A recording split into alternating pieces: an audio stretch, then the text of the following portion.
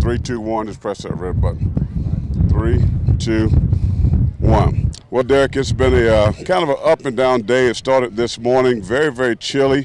Matter of fact, guys like Tommy Gainey, Jim Furyk played early this morning. The cold was a problem.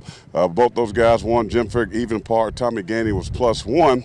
And then as the day went on, the weather got nicer and the wind kind of was calm, and you saw some low scores, like Matt Kuchar 5 under, Willie McGurk at 5 under par, Langley's at 5 under par as well. Now they are tied for the lead here at RBC Heritage, but tomorrow is a 100% chance of rain, so we're going to see how these guys handle the rain tomorrow. So you got wind, sunshine today, rain tomorrow.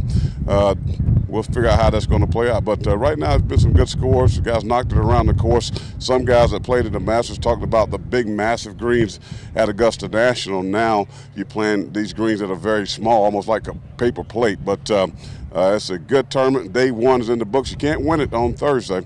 But, of course, you try to set yourself up for Friday and then getting into that weekend.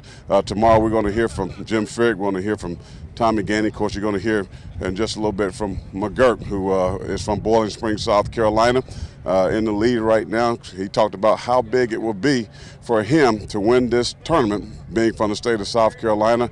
He would love to win here. He's played this course many times, very familiar with this course, but he told us it would be a great, great deal for him to win this tournament here in the state of South Carolina. But folks are hanging out, having a good time. As you can see here, the Rice quarters in my background. Lisa Rice and gang are starting to hang out and enjoy the afternoon festivities, and people hang over here at the quarter deck. You can see that in my background as well, and they'll come and have bands out there and have a good time. Again, as we said, it is a spring break for us elderly people, so we're looking to have a good time. Many updates, more interviews right here, the RBC Heritage down in Hilton Head. I'm Corey Miller, the Pastor Payne. Watch Fox News.